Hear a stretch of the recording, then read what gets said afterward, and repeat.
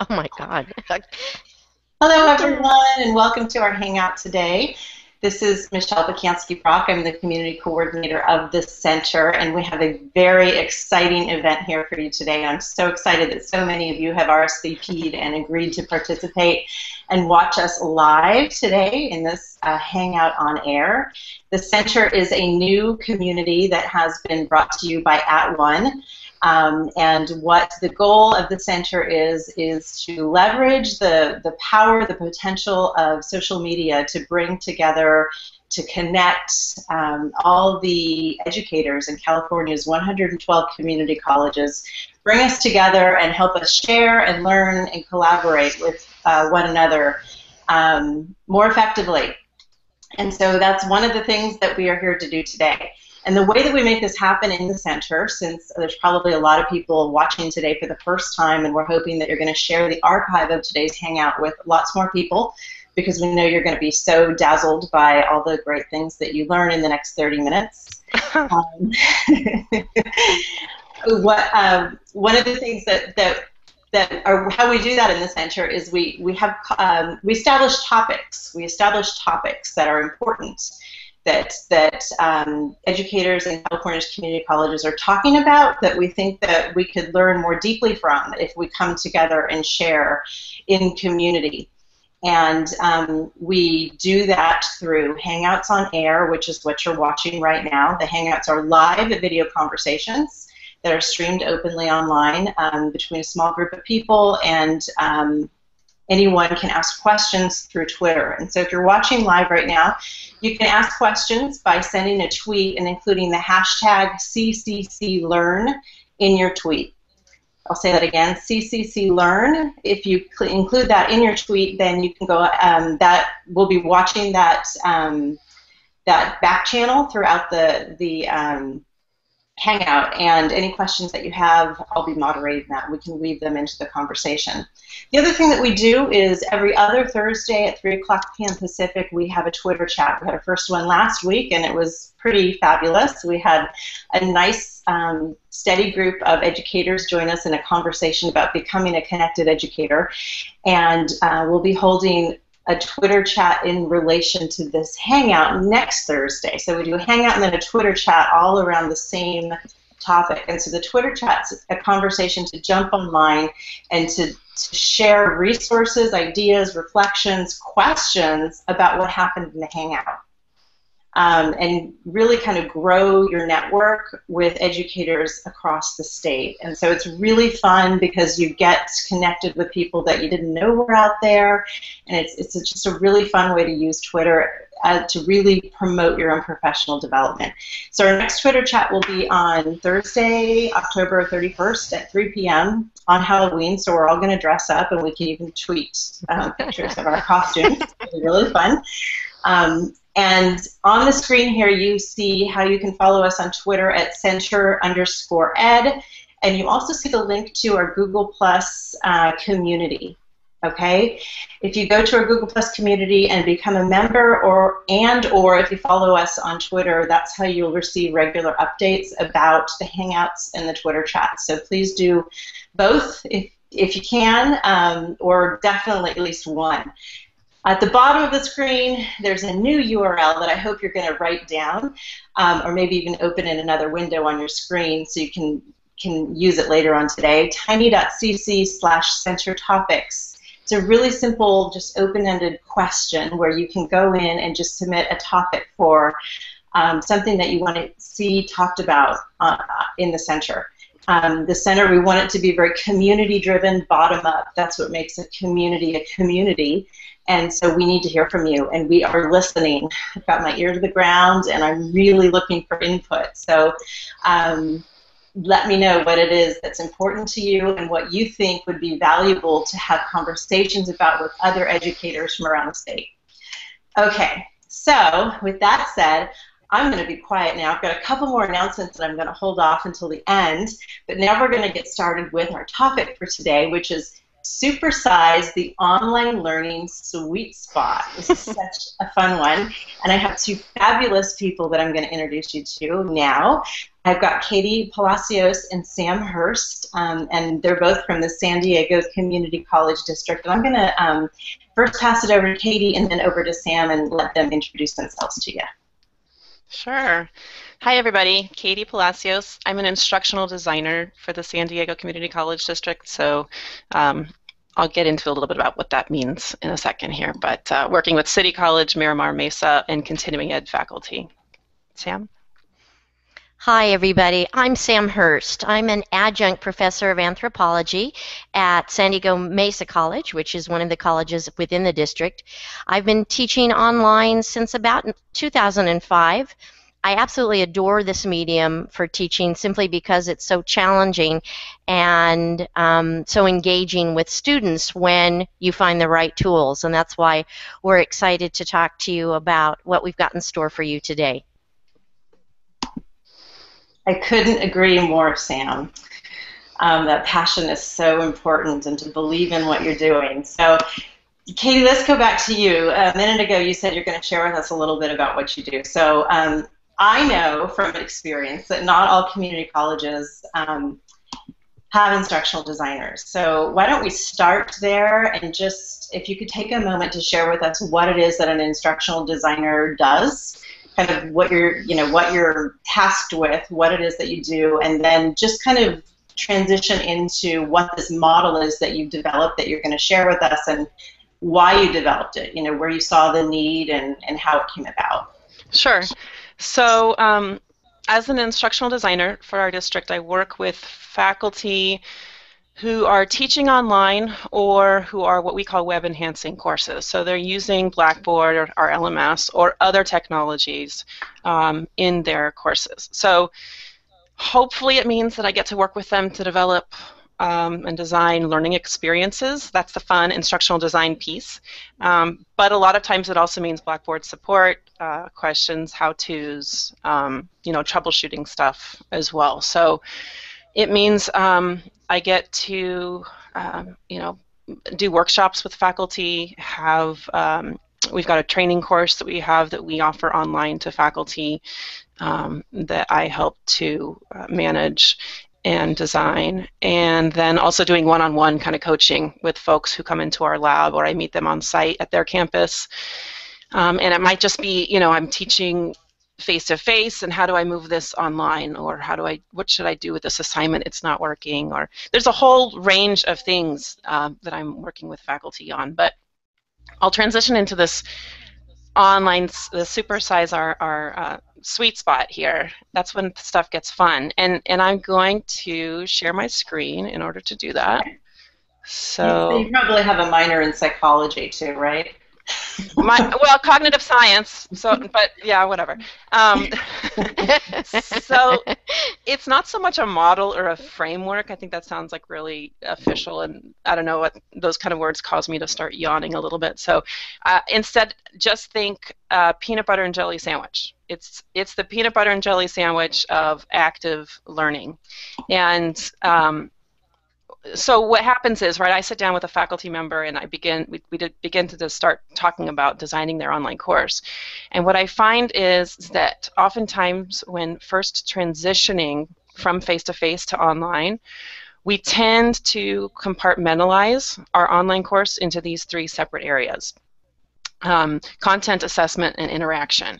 So there are some overlap, but kept mostly separate. And we think, okay, content, we have to choose a textbook. A textbook publisher provides additional materials, let's say PowerPoint files, activities on their website, other support materials, right? Maybe we've got lecture note content that we provide. But we upload that to the LMS and boom, okay, cool, content is done. Assessment, let's say our publisher provides us with these awesome test banks we can import directly onto our LMS. Awesome. Quizzes and tests are taken care of. We design a paper. Students write for their final project, let's say, and then assessment, cool, is done. And then finally we move on to interaction, and here it is at the end of our design. Okay, wait, we got to put some interaction into this online course. That's a requirement, right? So let's post a few discussion board topics and pose those to our students and their interaction check. So, I mean, that's a huge oversimplification. I know there's so much more to it, but you see it's easy to compartmentalize that course design into those three separate areas. And I think we probably do that. I find that the faculty member, I mean, we're coming from the face-to-face paradigm. So it's kind of easy to see those separate pieces of the face-to-face classroom. And so maintaining that setup online makes the transition easier, I think, on us. So I'm calling this, though, these separate containers of peanut butter jelly and a slice of dry white bread. I'm calling it Online Course Design 1.0. So the problem with this is that it lacks opportunities for active learning, right? Active learning, you guys know, when students are engaged, they're doing more than just downloading a PowerPoint file and clicking through slides. They are doing things, they're performing tasks, they are contributing to our learning community. And so I think in a face-to-face class, those kind of active learning moments come spontaneously in the interaction with our students. Whatever it is, that activity, that moment, it organically kind of grows out of that moment in the classroom. But the problem is that when we move that to face-to-face, that spontaneous active learning moment kind of gets unintentionally left behind. It leaves our online course, you know, without that, and suddenly we have uninspiring content and sort of an isolating environment. So we have to look for ways to explicitly, I think, build active learning into our online courses, because we can't rely on that same spontaneity. So, and you saw this one coming, the 2.0 of online course design then is this ooey gooey, messy and sticky and totally delicious peanut butter and jelly sandwich. It's the overlap and smushing together of those three things, essentially, a content, assessment, and interaction. And that's, I think, and that's kind of this is the image that I have in my head when I'm working with faculty members, is how to smush it all together. Because that's when you get this really sweet and delicious thing. Sam's going to share with us her sweet spot, but I know a lot of folks listening probably have sweet spot examples too. So, you know, hopefully we get some activity on Twitter with sweet spots. But yeah, I mean, it's smushing it all together, and you'll find, I find that the content suddenly becomes more exciting to our students, more relevant to the students when they're participating in it.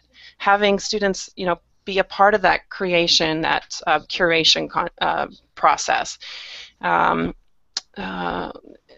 Assessment becomes more valuable to our students as well, because it's not just multiple choice A, B, C, D. It's real, it closely mimics real life when you're assessing your students in a way that includes interaction. I mean, that's how the real world works. So I mean, there's no clear boundaries here, right? At the end of when I sit down and work with someone, I'm thinking about these things: content and interaction and assessment. When you're done looking at content and assessment, you shouldn't really have to look at interaction anymore. I don't think interaction should have to be an afterthought of, oh wait, now I have to design some interaction into my course too, because that's what's required of me. No, like, I think if we've done it right, then the interaction is already there, because it's already there in the way that you've put up your content, and it's already there in the way that you're assessing your students. Yeah, that's so framework model. I don't know if you really want to call it that. It's just a big, beautiful, and delicious peanut butter and jelly sandwich. Well, I think it really helps, and I personally think those visuals really help a lot too. And I'm anxious and also really excited to see, and we get to hear an example of what Sam is doing with her students, and kind of take this model and just kind of see it in action, and just also hear your experiences, Sam, about, you know, this, we've got this model, and let's now put it to the test, and and hear from you, Sam, about how it's playing out in your class. And now you've actually worked with Katie, right? As Oh yes. Oh exceptional yes. designer. Okay. So tell us a little bit about what you're going to share with us here. Well, you know, it's interesting as I'm listening to Katie, I'm thinking to myself that sort of my sweet spot just as a instructor is that I have an instructional designer that I can use to help provide that platform, that unique tool, and then I can take anthropology, which has been the love of my life, and its richness, and put them together. And the one thing about teaching anthropology is that it's not a very good, really sit down in a classroom kind of a discipline. It's meant to be active learning, and so I find that when I can teach anthropology online, I can really provide that active experience in a way that I can't in the classroom as easily. And but the dilemma for all of us who teach online is finding the right tools, finding the right way for students to manifest their energy and have that teachable moment while they're actually doing it online as well. Right. So, and without making the technology overwhelm the learning, finding that balance. right, Yeah, exactly. Yeah. right, right. And so, So I've tell been us in a about pretty, this. Yeah, this activity. Tell us about your activity. Yeah. well, I've been in a pretty privileged place because I've had Katie's help all along. And so just this past summer, I said, you know, I need something new. I need something fresh and something that's fun. What can we do? And there is a particular tool within Blackboard that we've just started using in the last year, but this was really new for me. I hadn't been using it yet, called Video Everywhere. And it allows students to make videos using their cell phone, using their or smartphone, using a webcam, or even using a camera that can produce a video. So it gives them a little latitude on how they can actually produce it. And then in my case, for my anthropology class, I have a series of 4 video blogs that they do. And the video blog that I'm going to be showing today was the second assignment that they used, or that they had, that they were assigned using Video Everywhere. And it's to describe an experience using non-verbal communication.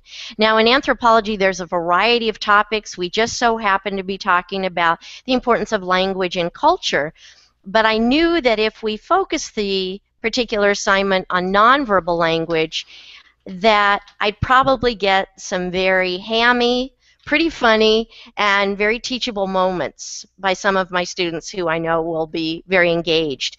So what I asked them to do was to think about a food that they absolutely did not like, and to talk about that food using as many nonverbal communication behaviors as they could think of to really stress the emphasis of what they didn't like and why they didn't, and then to give me a very short piece at the end describing how natural or unnatural that felt, or whether that was actually pretty close to what their own natural pattern of communications is like. So maybe if we could show Cassie's video, because she's pretty animated. Sure. Give me 1 second here.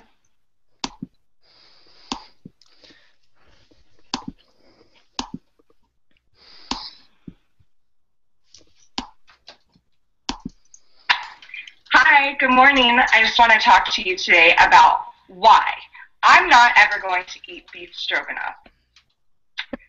Well, the #1 reason is that today I am a vegetarian.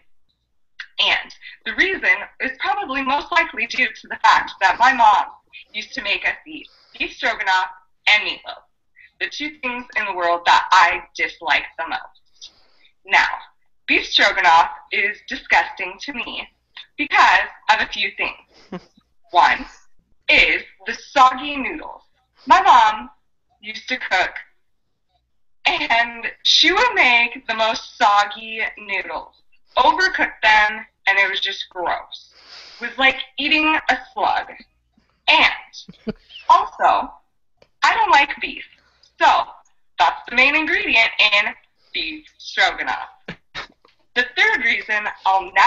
eat beef stroganoff is because of the gravy-like sauce. Very gross, thick. I'm not sure what is going on there, but that is not happening for me. Now, as you can see, I am one of those people who expresses herself very vividly. I use a lot of facial expressions, and I use my hands a lot. Growing up, I always wondered what you're supposed to do with your hands when you're talking to someone. It's awkward. Should you just have them next to your side, or should you be doing something with them? So I decided I like doing stuff with my hands. It shows people that I'm very alive, and it gives an expression that I want to. So if I'm sad or if I'm upset, I won't use as many hand signals. I'll just kind of sit there and have a conversation. But when I'm really excited about something, I use my hand expression. All right, we'll talk to you the next time. Bye.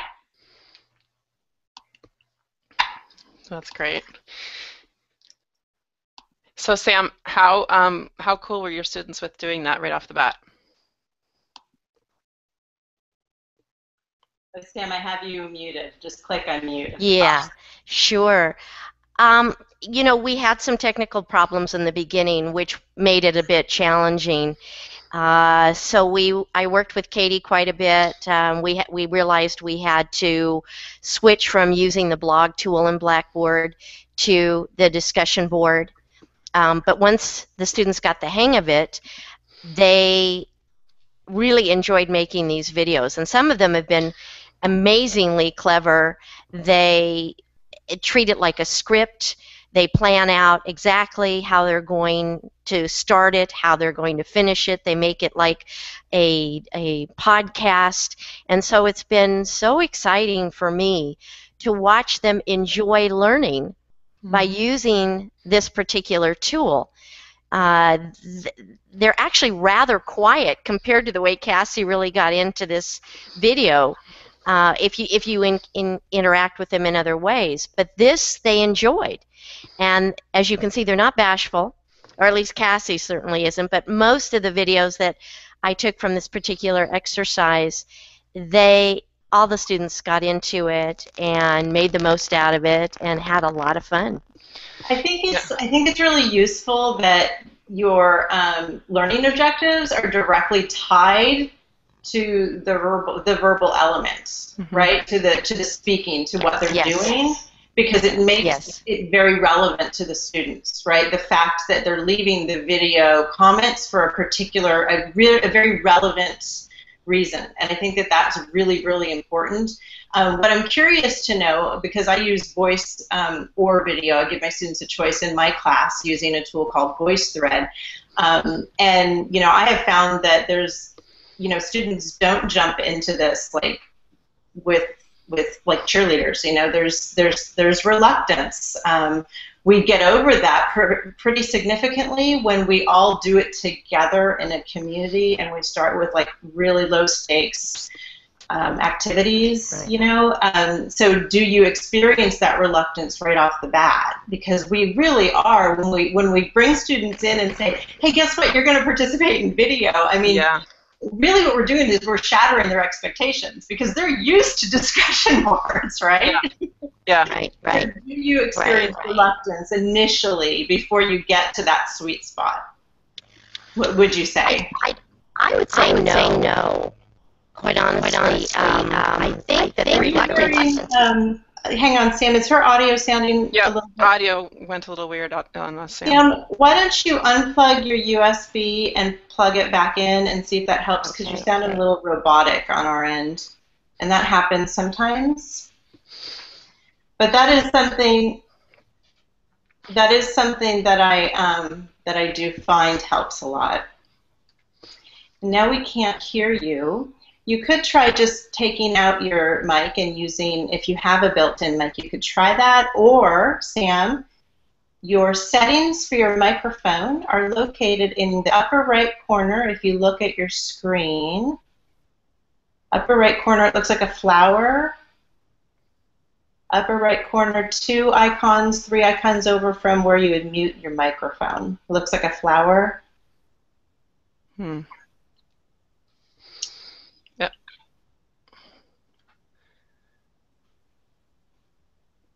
So while Sam's trying to get that figured out, I'm going to share her one more student video, and then we're going to wrap up a few minutes late, but I think that this is a great second video to share. We've got one more. And I don't know if I can share this full screen or not. I just had a request for that. So let me see if I can make that happen. I think we tried this and it didn't work when I went full screen. Let's see. That doesn't get any bigger, right? That still looks small to you? Yep, small still. Okay. Hello. I think the food that I would try to avoid would either have to And actually, it's not. be There we go. anything with kidneys or liver in it. I mean, if you think about it, like these are filter organs, so everything that animal's body didn't want was filtered out by these organs, and you're eating it. Ugh, that sounds so disgusting. Also, something I would try to avoid would probably be pig's blood. There's this Chinese dish where the main ingredient is pig's blood, and it's not in liquid form. It's hardened to like some jello looking thing. It looks like tofu almost. It has the texture of tofu. They cut it into the same shape as most tofu that you see, but instead of soybeans, it's blood. My mom always tries to get me to eat that, and I'm like, get that away from me. I don't just looking at it makes me cringe. As far as like using hand gestures, I tend not to really move when I'm just normally conversating with people. Right now, obviously, I'm trying to force it out. But yeah, normally though, I wouldn't say I'm like completely still like a zombie, but I guess I just don't really move too much, or I'll be like playing with my fingers or something while I'm talking. I know that's probably a bad habit, but it's just something that I do. Or I'll sit there and I'll play with my shirt a lot. I don't know why I do that. It's something that I've just been doing. As far as like physical contact, I tend not to really touch people, especially strangers. I mean, my really close friends, yeah, I'll give them like a pat on the back or something. But my mom raised me to really keep your hands to yourself, and I think being from an Asian family, because Asian cultures, they don't really have as much physical contact as we do in the U.S. So I think maybe that has a bit of some kind of role played out. Yeah. I just love that laugh at the end. You really get a sense for that student. I mean, you really get. There's no way you can get that in a written out text, discussion board thread. And I bet you get better responses from your other students. More. I mean, I just think it's more authentic. The responses that you're probably getting from your other students to that, more than you have 2 required, replies to the. I don't know. It feels very real to see them doing that. Right. And one of the things that I enjoy so much is that because the students are really having fun with this, and this was only their second video assignment, but because they're having fun with it, they are spontaneously watching each other's videos and commenting on them. Yeah, exactly. Rather than for me having to say, would you please look at 3 people in the class, look at what they've written, and say something nice to them to support them. I don't do that with this video. And this personality that I feel like a proud mom. It almost sounds a bit silly, but watching these videos and sharing them with everyone, to see the excitement that they have in doing them is thrilling for me, because I know the learning is taking place and they're having so much fun doing it that they email me in advance now and ask me, okay, we know we're going to do another video assignment in 3 weeks, but you haven't said what's it going to be on. What's it going to be on, because we want to practice. Mm-hmm.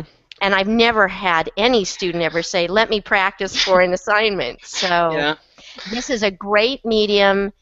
It works well in anthropology. I think it would work in many, many other disciplines, but I sort of have the blessing of, you know, great bread, great peanut butter, great jelly, all mushed into one.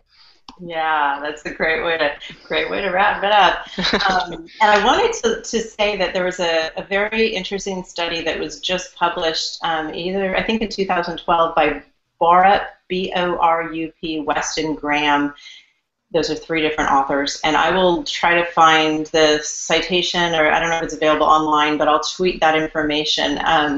But they actually looked at the use of asynchronous video. They looked at the asynchronous video as feedback in online classes, but also in having students interact that way, and how it increases social presence, which is what we're talking about in terms of making students feel like they're part of a group, and how effective that is. And that is a very new space for online research, because of the tradition that we're coming out of with text-based environments, learning environments. So it's really exciting to start to see these technologies be integrated into the learning management system. And I applaud you for taking that risk, Sam, because that is really what it is. It is. That's why, I mean, I love working with instructors like Sam who are willing to take that risk and kind of jump in and try stuff and know that it's going to be messy. It's not going to be perfect at first. I mean, we had an issue she mentioned about the blogs not working. We had to switch it to a discussion forum. And, I mean, it's just, you know, there will be those things. So don't expect perfection. We never can with technology. But it all ends up okay, and the students love it, and it works. Yeah, so I have a question for everyone now. If I can put this on, I don't know if it's going to work. Hang on. But we wrap up our Hangouts with what we call a challenge here. And it doesn't look like it's working for me, so I'm going to have to do it verbally. But we have a challenge for you all. We have a challenge for every single Hangout that we do here in the center. And your Hangout, or your center challenge, is to share how you really kind of bring out the sweet spot in online learning. And so after a Hangout, we'd like to have each of you reflect on your own experiences and share back with us. And so if you have your own blog, if you could write a post and just share something that contributes to this idea so that we can all learn more together, learn together more in community, and tweet a link to that blog post. There we go. Tweet a link to that blog post with the hashtag CCCLearn.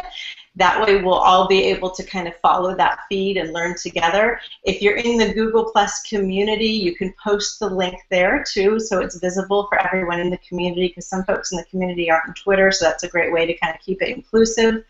And join us for our Twitter chat, our Supersizing the Online Learning Sweet Spot Twitter chat on 10/31 at 3 p.m. Pacific, using the hashtag CCCLearn, and we'll take it one step further and keep learning and sharing more tools and learning activity ideas and so forth, and bring a few friends and just kind of keep sharing the word. This is going to just keep getting better and better and more exciting. We do have our next Hangout scheduled for Wednesday, November 6th from 4 to 4:30. We're going to be talking about teaching with Twitter. So that will be fun, and hopefully lots of engaging ideas will come to the surface then too. It's been great learning with you all, and Katie and Sam, thank you so much for being here. And Sam, say thank you to your 2 fabulous students for sharing with us. It was really generous of them to give their permission to share their comments with everybody. It's great. It's so important to have students be on board with that. So thank you. Thank you. Take care, everybody. Bye, everybody.